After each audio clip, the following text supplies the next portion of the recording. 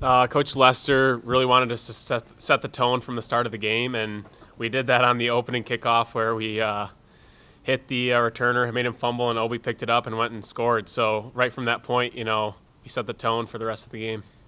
Oh, I was just excited because as soon as I saw it in the air, I knew I had to go get it. I knew somebody on our team was going to get it. So that was what we talked about from the beginning of the day. So we just wanted to go out there, set the tone, and we did it. Felt good, and we were just really taking what the defense gave us because they know we have a good running game, so they're going to load the box. So we had to loosen them up with some deep throws. It's high and it keeps growing.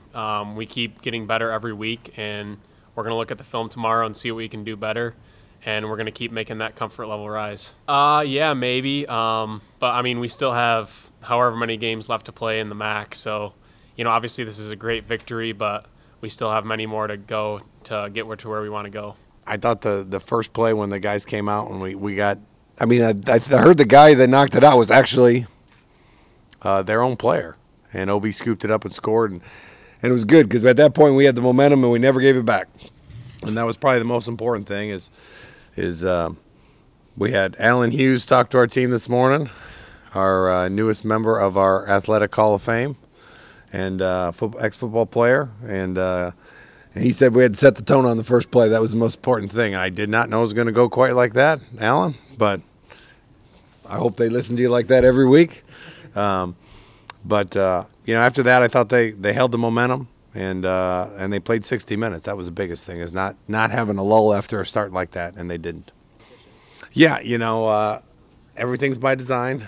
To grow a young quarterback and get him to not put him in too many bad situations. We're going to need him to make some plays in some situations as we go forward, but it doesn't necessarily mean we want to throw him to the wolves. And Kevin did a great job of keeping him in good situations. And on third downs, we were 7 of 13 on third downs, which is huge, over 50%. And, he's running the offense well. He's reading things right. They're making adjustments right.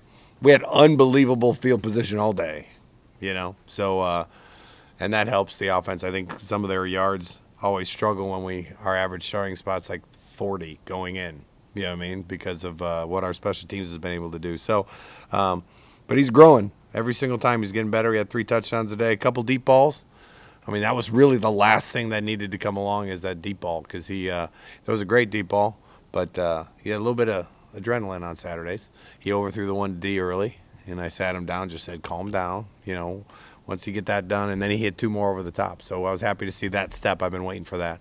And so I'm happy for him, and he's going to just continue to get better. And having that running game and a defense playing like we are, it protects him, which is what you want. You hold it as long as you can, Yeah, the guys in offensive line shuffled in. I mean, by 8 minutes left in the third quarter, about halfway through the third quarter is when we started rotating. And then you saw him a little bit more. He got in the backfield a couple times late.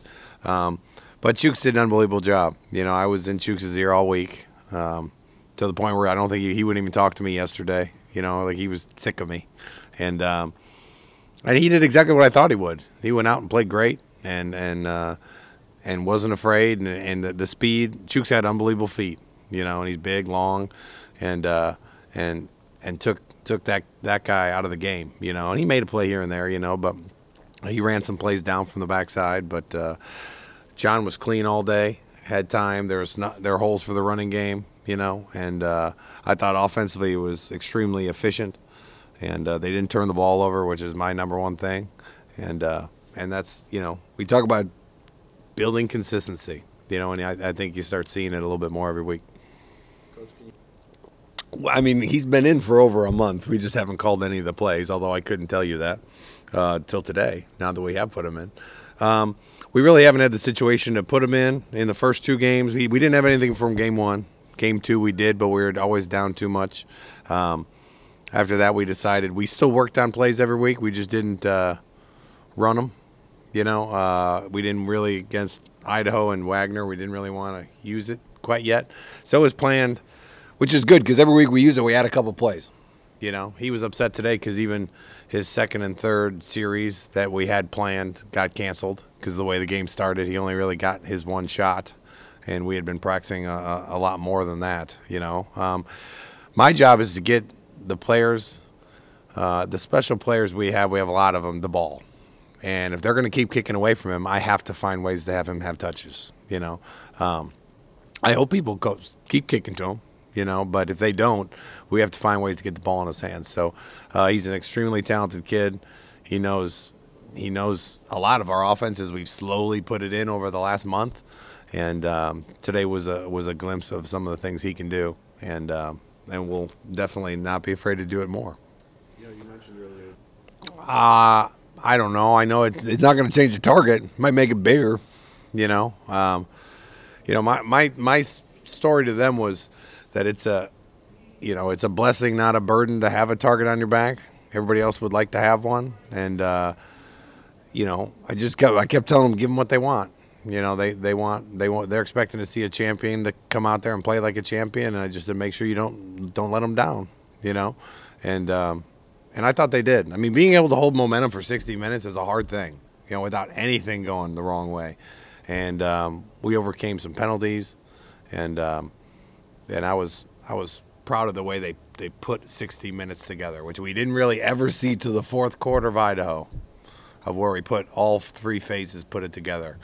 And now we're starting to get to the point where we can count on that more and more. The defense played great. I mean, there's obviously added incentive with Coach Doust, being there last year, and I thought they came out, they played, but you still got to play discipline. Those running backs are good. Dunner and that number 4, I think, is a talented kid, and we have to tackle, and we got better tackling today against a better team than we faced last week. I thought we got after the quarterback. I thought we made him uncomfortable in the pocket.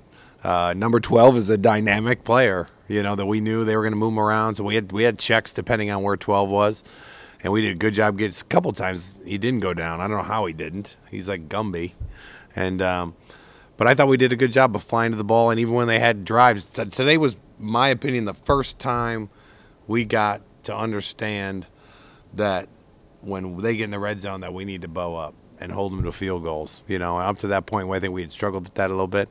And today, every time they got down there, our guys, I think they buckled down a little bit and held them to field goals, and that's huge. What were they in the red zone? 1 to 2, with a field goal. So that's going to be big for us. If they're having to settle for field goals, then in a close game, that's going to mean. I know it didn't mean anything today, but it's going to mean something.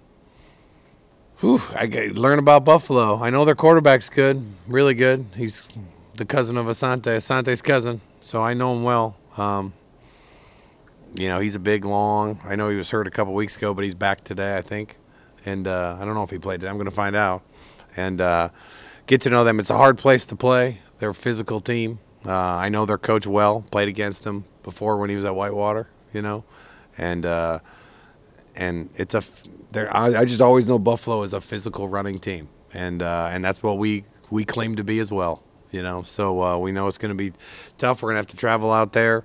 We're not going to be able to have our home field advantage, which we've had the last 3 weeks. It's been very comfortable. So there's definitely some new things that we need to be prepared for mentally, and but I'm looking forward to getting out there and continuing to norm this team, and continue to figure out what our normal is, and watch them continually grow. We're definitely a work in progress that's going to continue to find the weaknesses that we have and try to get better at them. And but the target's not going anywhere, so I know we're going to get everything they got, and so we're going to have some days to get ready for that and get on a plane and go play them.